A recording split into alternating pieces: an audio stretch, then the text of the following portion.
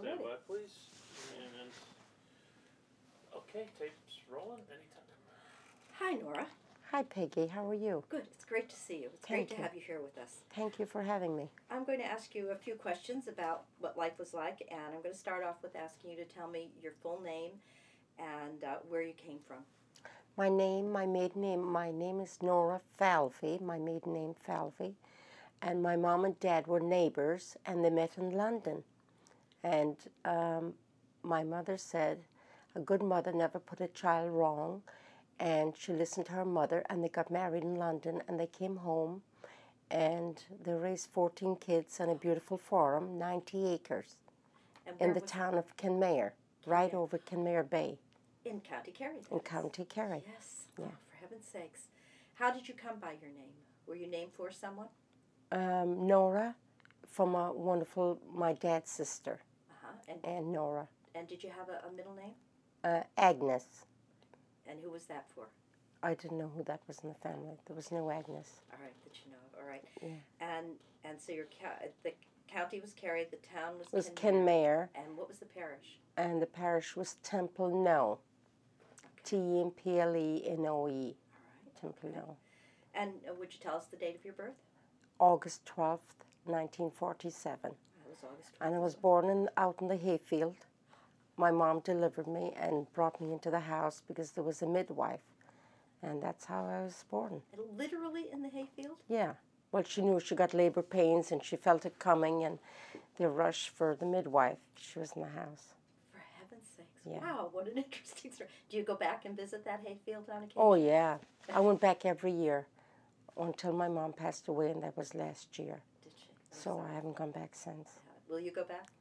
I don't know. I find it very expensive. Yeah. Yeah. And it has totally changed. Yes. So it's not the same thing. Yeah. A 90-acre farm. And what type of farming did your family do? My dad did, we had cows and pigs. We had our own meat. He'd butcher a pig once a year, and he'd pickle that meat, and we'd have bacon and cabbage. And our supermarket was the field, Stop and Shop. We got everything at the field. There was turnips, potatoes, carrots, cabbage. We had apples, pears. We had cherries, wild cherries. We had plums. We had so much. My mom used to always make jam, preserve the jam. We used to make homemade butter. Wow. Yeah. And we had the flour from the fields, you know, the butter from the cows, the milk. Yeah. And did you also sell those things? Yes, and my dad was also a fisherman, and he'd go down in the morning at 4 o'clock and set nets, and he'd haul in 300 or 400 fish, and he'd bring up a couple of dozen for breakfast and dinner, and then he'd sell the rest in the town in Kenmare at the fish market. Wow. Yeah. Wow. Do they still have that fish market? No, it's all gone. Now, you said you were one of 14. Where did you fall in line of the 14? There's 6 brothers and 7 sisters, and I'm in the middle. I'm the 8th. You're the 8th, okay. Can you name off your brothers and your sisters? Can you give me their names? Yeah, starting at the oldest, Michael, Bridie, Nuala, Patty, Kathleen, John, Danny, myself, then Jimmy, Nancy, Joseph, Monica, Sheila, and Teresa. Wow. Yeah. Are any of them still living in Ireland? Yes, I have 3 brothers and 1 sister. That are still there? And yeah. Anybody still living on the family farm? Yes, my brother Jimmy. And it's a guest house. When I left home, my mom did B&B for 15 years. Wow. Yeah. Wow, that's nice. And if you were standing now in your house as a child, when you looked out the front door, if you can imagine that, what would you have seen in front of you?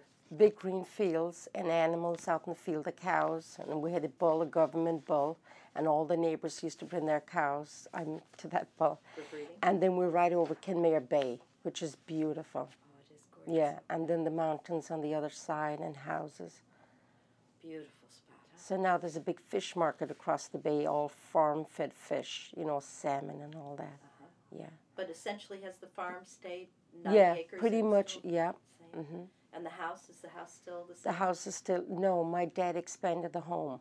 So now it has like 13 bedrooms, maybe 6 bathrooms. Yeah. So that's when it became a guest house after Right. your children grew up. Yeah, when it was kind of too late. We should have had it when we were young because we'd only 4 bedrooms. Yeah. And we all had to double up in beds. Yeah. What was the age variation? 1 year between all of us. So in 14 years, Yeah, your mother had except 2 was born in 1 year, the beginning, kind of, and then at the very end. Yeah. Wow. How was it growing up in that large of a family? Well, one helped the other, and we used to get a lot of hand-me-downs and, you know, a lot of sharing. And my mom was a great cook and a great provider. My dad was. Yes. So we were kind of self-sufficient. Yeah. Oh. Yeah. And was Kenmare as big a town as it is now? What was the No, town not like really. in It's not as modern. It was very like horse and carts, and now it's all cell phones and beautiful big cars. And not only that, I find there's so many new homes. It has grown up so much. And where my mom grew up is now an 18-hole golf course. Oh, wow. And there's all new homes around there. Yeah. At least 100 homes have gone up in my little village. Wow. And what was the name of your village? Temple Now. Temple, no. That's Yeah. right, you said that. And now, was the farm a family farm that had been handed down to you? Yes, from my grandfather, my dad's father, yeah. And how And then he bought a farm of 40 acres that was called O'Neill's. And that's why they joined. My dad had 50, and then they put the other 40 together. Okay. And your grandparents, did they come from that same area? They did. They were right from there. Both your mother's and your father's? Yes. Family? And what was your mother's maiden name? O'Shea. O'Shea. Mm-hmm. Okay. Yeah. Right. And they were right. You said she was right across the river. Is that what you said? Right across the other field. There's a big river separating them. Very nice. Yes. Yeah. And there was 7 in her family and 7 in my dad's. So my dad said, why don't we put them together? And that's why they ended up with 14 children. Jeez. So did you have lots of cousins and all right Lots, nearby? yes. Mm-hmm. It must have felt like it was all just family. that One you big were with. family, yeah. Yeah. My mom used to cook about 15 pounds potatoes, a huge apple tart in the black cast iron pot. They used to boil water for, make big pots of soup. And did she cook? Now, what kind of conveniences did she have? We had the open fireplace when I was young with a crane, and you'd hang the pots on it. And we had coal or wood and turf, peat. Yes, yeah. Yeah. How old were you when, or what year did it come in that electricity came into your area? In the 50s. In the 50s. And that's another thing my dad did. He made headstones when people passed away and did all the carving. And he put water in people's homes. He did. We were the first people to have water in the home, running water. Running water. And when was that? Way back in the 50s, 1958. Yeah. Mm-hmm. Okay. And then electricity came in before or after that? Around that time, 53, 54. Yeah. Yeah. Electricity, yeah. And how did you travel around? Was Bicycle or shoe leather express would walk. Did you have horses or? We had a horse and a donkey and bicycles. Yeah. And when did your father end up having a car? Never had a car. Never had one. My mom and dad never drove a car. Yeah. They got chauffeur driven later on in life. That's nice. Mm-hmm. That's nice that they had that opportunity. But it was mostly bicycles and a horse and cart. And where are most of your siblings now? They're in the States? I have 1 brother and 2 sisters in Arizona. I have a sister in London. I have a sister in Paris. I have 2 sisters and a brother in New York. And the rest are in Ireland. How often do you all get together? When my mom passed away, we all went home that summer. Yes. Yeah. But not all together. Yeah. It's hard to get that many Very people hard. all together. Yeah. Do you visit back and forth, though? I used to go every year for like 15 years. So last year was the last year I went. Yeah. Mm-hmm. So I won't be singing for a long time again. Yeah. Because now my husband and I are looking for a retirement home in the North Carolina. Oh, in that area. Yeah, in Wilmington. Yeah. Mm-hmm. Okay. Yeah. Did your mother have a job outside of the home, or? No, she was a homekeeper. She was a homekeeper, so she married young and went from one farm to the next. Right. Kind of Right. idea. Yeah. How many people lived in your house? Was Except when she did B&B when we left home. right. When I left home, she did that for 15 years. So she was still raising children and doing B&B. Right. She had 3 young girls to help her. Yeah. There was 3 left. Yeah. And then the other 2 brothers, they lived home. and worked on the farm and worked in a factory in Kenmare. What kind of a factory was that? They used to make rollers for the hair. Oh. And there was a fish factory. Uh-huh. And then there was also another factory where they made little corners for photo albums. Oh, those little black Yeah. corners? Yeah. Yes. Okay. Yeah. Mm-hmm. They, how did you're a teacher, is that correct? Yes. Yes, and did you get your education in Ireland? I did up to high school. Okay. And then when I came to this country, I was a secretary for a mining company, but first I worked for Columbia Pictures, and I went to school at night. To become a teacher? Yeah. Okay. Tell me about school in Ireland. You were starting to talk to me about Well, that. school in Ireland, we had the local, it's called the National School down the road, and it went from kindergarten up to 8th grade. And a lot of kids never went past 8th grade. You know, they went out working, you know, to support the family. So I was fortunate. I went to Poor Clare's Convent in Kenmare. But the national school, it was neat. There was like big benches all along, and every row was a different grade level. So you were given different assignments. Like I'd be given, we'll say, kindergarten math, somebody else on the next bench in front of me, that was first grade, then the other bench was second grade and third, all the way up to that room. It went from kindergarten to third, and then the other room went from 4th to 8th, we'll say. Wow. And how many kids would have been in the school at that time? There was anywhere from 80 to 100. Wow. Yeah. That's a lot. And how many teachers? There was just one on either side. So 2 teachers Yeah. to handle that many? That must have been really challenging, too. Yeah, there were big, long benches, and you sat, and, you know, everybody worked. There was the chalkboard, and you had different work to do. But then it dwindled down, you know, got smaller and smaller. Is that school still in service now? It's owned by an English couple, and it's a beautiful house. Yeah. So it's not used now as a school? No. Is there a rural school in your There's area? in Kenmare, they built a new elementary school, Okay. which is like 5 miles away.